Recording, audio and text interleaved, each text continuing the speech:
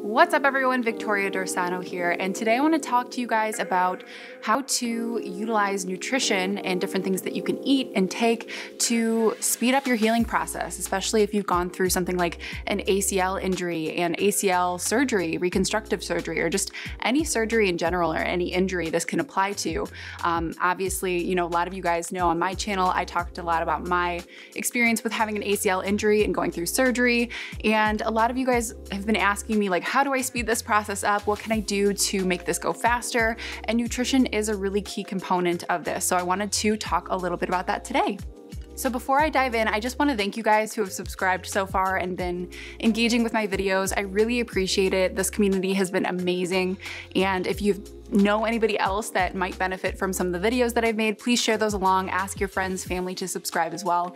It's really just been helping me to continue make this content and gear it towards your questions as well. So I just really appreciate it. Every last subscriber is super meaningful on my road to hopefully getting 1,000 by the end of this year. That is my goal. So keep subscribing, keep liking my videos. I super appreciate it. And thank you again. All right. So first of all, excuse my hair tied back. You guys know I usually doll myself up a little bit more for video shoots and for doing YouTube stuff, but just got back from the gym. Really wasn't feeling like getting myself together all that much, but I do want to make sure I get this content out there. So I might be doing more casual videos like this where I'm kind of just hopping on camera straight from the gym or whenever I feel like, things make sense for my schedule. So excuse the sweatiness and like the grossness in the future, but that's my life. This is me. Here we go. So there's actually 3 main phases of kind of healing through any injury. And I'm gonna be using, ACL as an example because that's my personal experience. I've obviously had other injuries like a calf tear and actually multiple calf tears, a quad strain, low back stuff, my ACL. So it runs the gamut, but the phases of the injuries are the same.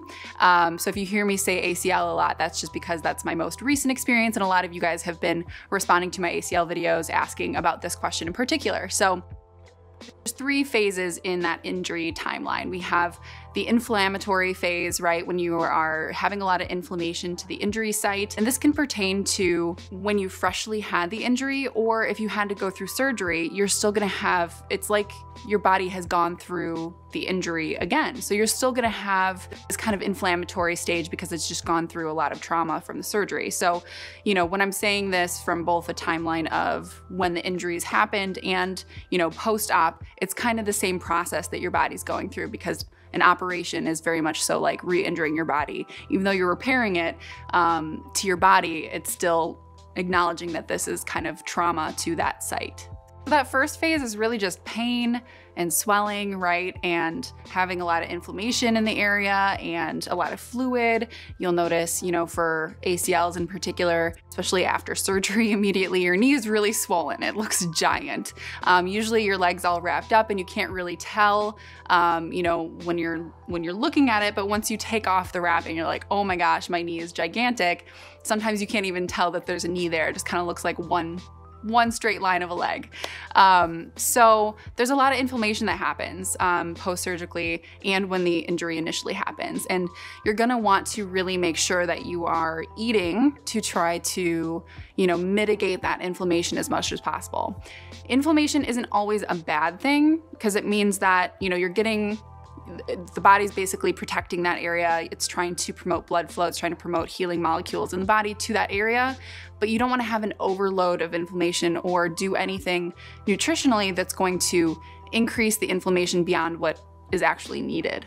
That's why I said from a nutritional standpoint, it's really important to try to eat in an anti-inflammatory way with anti-inflammatory foods as much as possible in that initial stage when you are battling some of that inflammation after the injury or right after surgery. In that first, it can be anywhere from 2 to 4 weeks really that you're dealing with some of that inflammation after surgery. So this is gonna really look like having healthy fats in your diets, like olive oil, fish oil, having fatty kind of fish like salmon and mackerel, eggs, and things that are gonna just be rich in healthy fats. This can even include things like avocados and mixed nuts and seeds. Those are the things that I personally really prioritized, was getting healthy, fat quality in that initial phase and just really making sure I was doing things that were going to help with the inflammation. However, I will mention that you should probably check with your surgeon about fish oil, and I'll mention something else later on turmeric.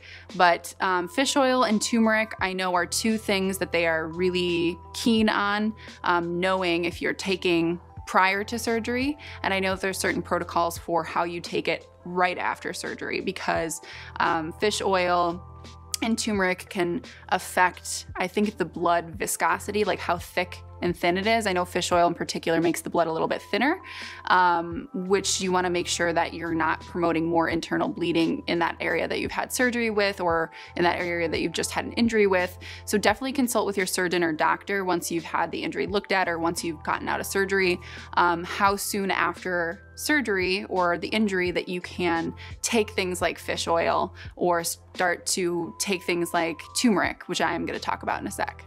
So as far as herbs go, there are a few like herbal supplements that I can recommend as well that can really help with mitigating some of the inflammation in that initial phase after surgery or right after the injury. And one of those things is curcumin / turmeric. Curcumin is really the active compound of turmeric, but this comes with a caveat, because I think I've mentioned this in other videos, and if I haven't, I'll definitely be talking about this more. Supplements are kind of a wild, wild west industry, meaning there's not a lot of regulation, and you can probably get yourself into trouble by taking something that's not, following good standard protocols and making sure that, it's a cleaner supplement, that there's not a bunch of random stuff in there. So there are a few brands that I do trust, and there's one in particular that I personally took for curcumin, and it's combined with piperine, which is a black pepper. It's the compound basically in black pepper. And when you combine piperine and curcumin, the curcumin's better absorbed into the body. So you want to make sure you have a supplement that kind of works in that way, where it's going to have bioactive compounds that are more absorbed together like that synergistically.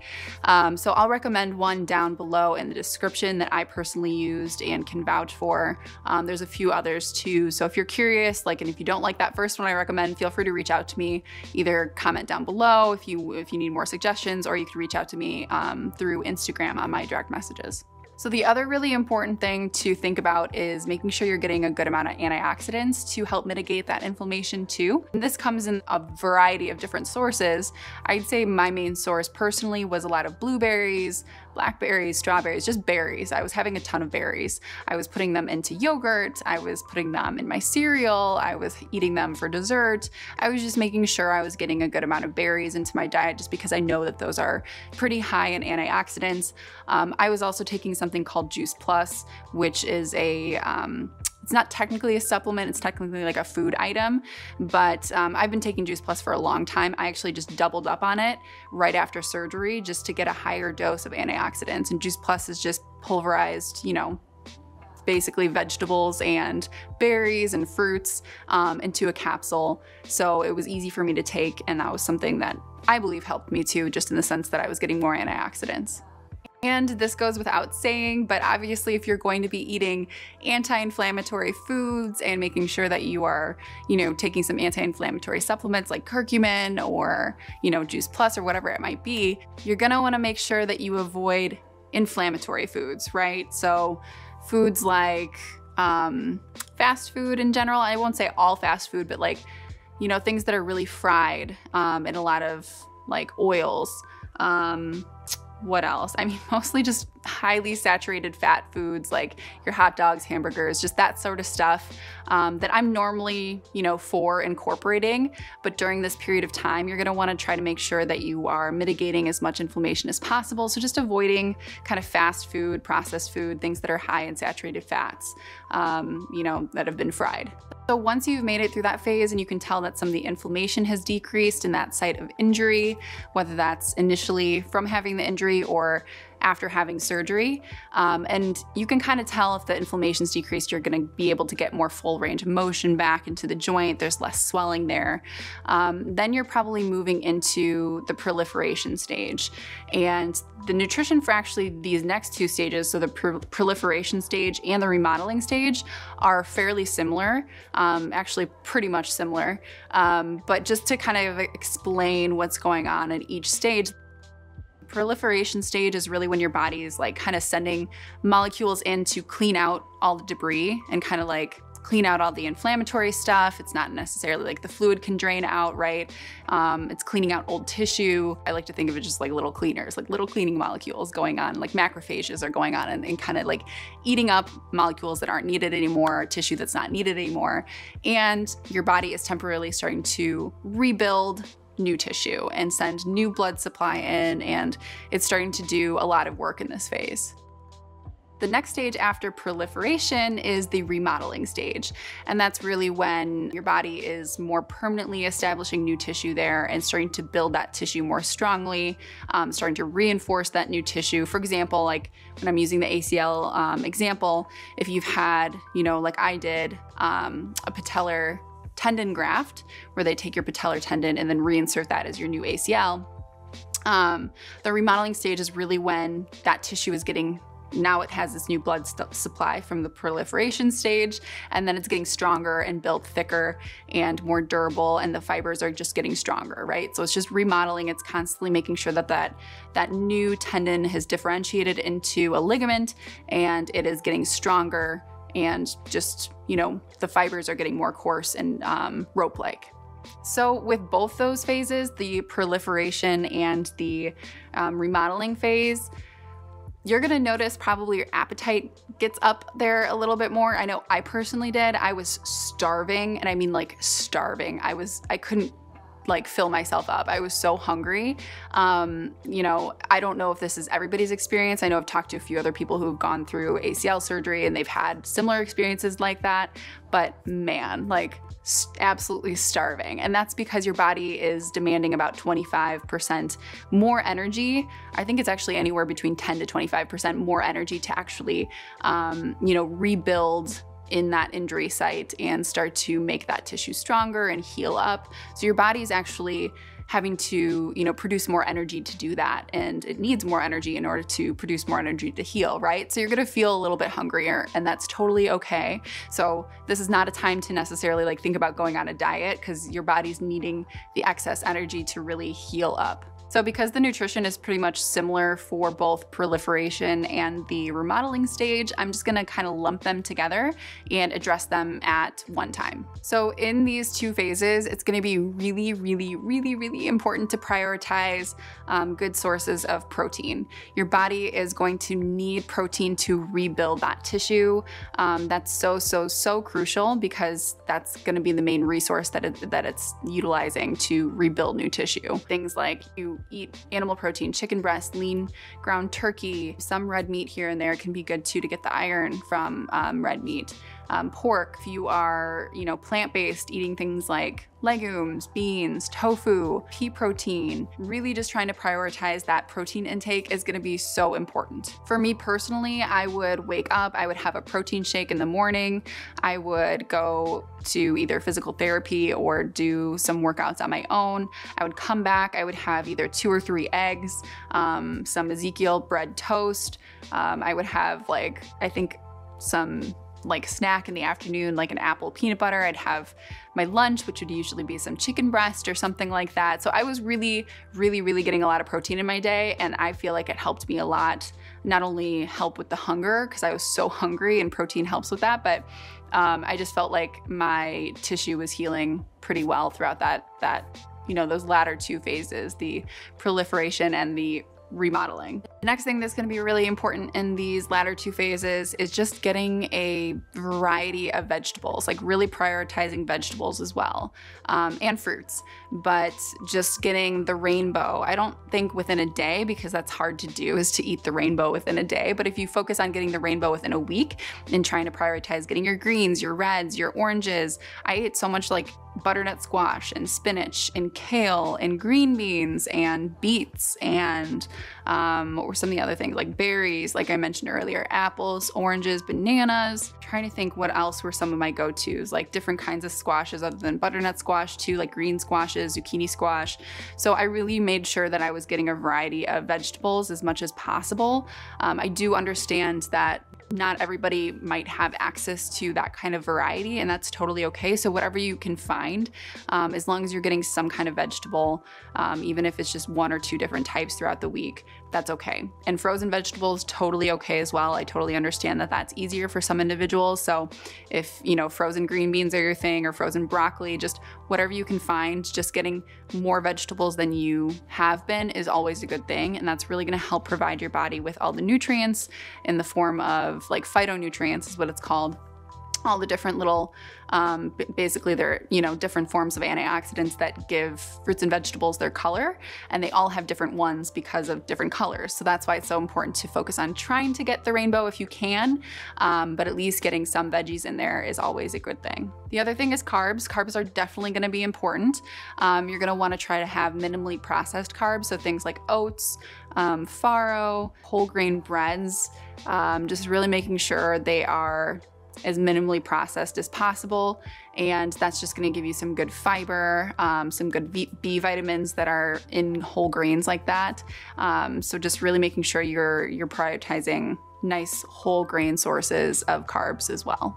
Now, kind of just in conclusion, when I've been talking about all this nutrition, right, this can obviously be applied to any injury, but there are some caveats to, like if you had a bone injury, right, because bone and calcium, they're a thing together, right? So I can give my personal story on this too. As a lot of you guys know, after I had my ACL surgery, 2 weeks after the operation, my kneecap broke in half. So I was not only dealing with the demands of having to heal a new ACL in my knee, but also really needed to have that kneecap fuse back together. I was lucky enough to not have to go through surgery for the kneecap because the kneecap didn't move, it just cracked in half and stayed in place. So we were hoping that, you know, with time it would just fuse together, which is what happened. But for bone injuries, you're obviously gonna wanna make sure you're getting a good source of calcium and vitamin K and vitamin D especially, because those are gonna all help you to have the resources available to heal the bone tissue itself. So for me, everyone was telling me to have like, oh yeah, boost your dairy. I'm like, I'm lactose intolerant. So that doesn't really work really well. But I was able to find some yogurt that worked for me. It's called Skyr. It's Icelandic yogurt. It's lower in lactose, so it didn't bother my stomach as much, and I was able to get some of that in. But I also did supplement with like a vitamin K, calcium, and D2 supplement, all combined, because it was just, I wasn't gonna be able to get enough dairy that way. But there's obviously other food sources of calcium too, but I just found it easier to prioritize that in a supplement form for myself. So that's just like a little caveat if you have like a bone injury versus, you know, ACL or something like that. There are obviously more, you know, little things that you can do nutritionally along the way, but I like to say start there. And if you have more questions, or if you feel like you have that nailed down and you want to take it to the next level, let me know in the comments down below. I can give you guys more personalized suggestions. I'll also drop all those supplements that I personally was taking and that helped me in the description below. As always, make sure you consult your doctor or your surgeon or physical therapist on any supplements that you do plan on taking to make sure it's not going to interfere with your personal healing timeline and your personal medical history. But just so you can, you know, cross-reference that, I'll put those all down below. And I hope this helped. I hope this gave you guys some more information to go off of to really accelerate the healing timeline and help support your body as your body's going through this healing process, because you know, our bodies are amazing and they do a lot on their own, but there's definitely things that we can do to help expedite that process. And if you're anything like me and you're an athlete and had something like an ACL injury and you went through surgery, like you are wanting to get it healed as soon as possible and do everything you can. So I hope this gave you the resources to do that. All right, guys, thank you again for watching. And if you haven't subscribed yet, definitely subscribe and like this video. I appreciate all my subscribers and have been loving the community that's been developing here on YouTube. So I appreciate you all. And until next time, bye.